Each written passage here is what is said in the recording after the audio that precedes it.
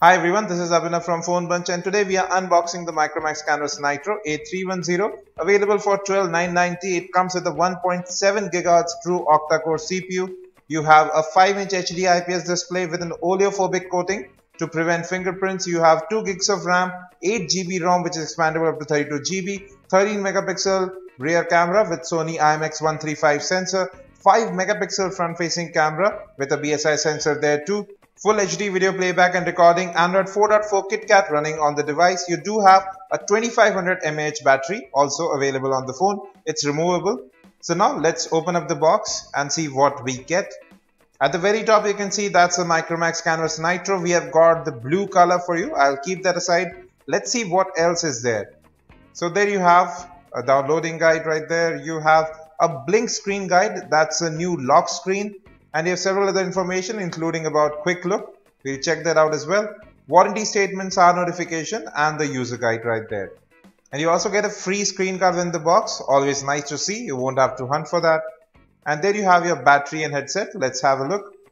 So this is your 2500 mAh battery. You can see it right there. It's a lithium polymer unit. Next up we have a wired headset. Black in color it seems. Let me just take that out as well. So it's a different style of headset from Micromax. We haven't seen these before. These do look really cool and we'll check how these perform. Single button interface to end and receive calls. And you have another box which will probably have your charger and the micro USB data syncing and charging cable. So those things are out. It's a new style charger from Micromax. It does have LED to tell it's working fine. I can see the USB port right there and it's rated at 1 ampere, so it will be able to charge your phone faster. Here's the micro USB data syncing and charging cable, and that's pretty much everything you get inside the box. Folks, this is the Micromax Canvas Nitro. Let me just take it out of its plastic cover. So there you see the blue back cover. Some specifications, we have already talked about those. On the left you have the volume rocker which is very sturdy. The phone feels really light. That's something good to see here as well. Very sturdy buttons. Moving to the back, you have sort of a leatherized finish. If you see that, you do have frost stitching on the side, but it's less pronounced and doesn't have that ugly lip on its side. You have a 13 megapixel camera, Sony IMX135 sensor, LED flash at the bottom of the speakerphone which will get muffled. On the right you have the power button, at the top 3.5mm audio jack. At the bottom primary microphone, and you also have the micro USB data syncing and charging port. The phone feels really solid in the hand and the soft touch back makes it feel good to hold. Now let's open up the back cover and we'll have a look at the SIM card arrangement. The back cover is really sturdy as well, so that's another bonus. It feels good as well. It's a bit glossy but not that much. It won't attract fingerprints. So you have two micro SIM card slots and you have the micro SD card slot on the right. Now let's put in the 2500 mAh battery and we'll power on the phone for the very first time. That's the battery in. It's a very snug fit. Now even with the battery and the back cover on, the phone doesn't seem that heavy. It feels like a really compact device for a 5-inch smartphone. It isn't that thick as well. The back, which is sort of curved, makes the phone easier to hold. It feels good to hold in the hand too. Now we are powering on the phone for the very first time. You can see the powered by Android and Micromax logo. So you have an oleophobic coating in the front panel which prevents fingerprints. If they do occur, you can simply wipe the display off. 5 megapixel front facing camera with BSI sensor, proximity and light sensor along with a notification LED up top, 5-inch HD IPS display, capacitive buttons at the bottom which do light up. Now we are at the home screen. You can see quick look to the left, trending apps to the right.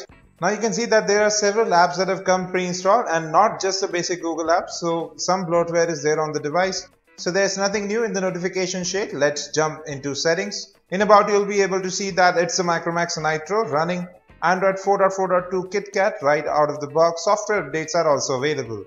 So you have about 5.3 GB of internal storage that is available to you out of the 8 gig ROM. Storage is expandable up to 32 gigs. USB OTG might also be supported. We'll check that out. You have about 890 MB RAM that's free, which is a bit strange and it's quite less given that the phone has just booted up. There's something called Clear Motion which will probably enhance frame rate in videos as well as games. We'll check that out. Now coming to the home screen, you do have customizations. You can add widgets to it as well. It's like the Google Now launcher.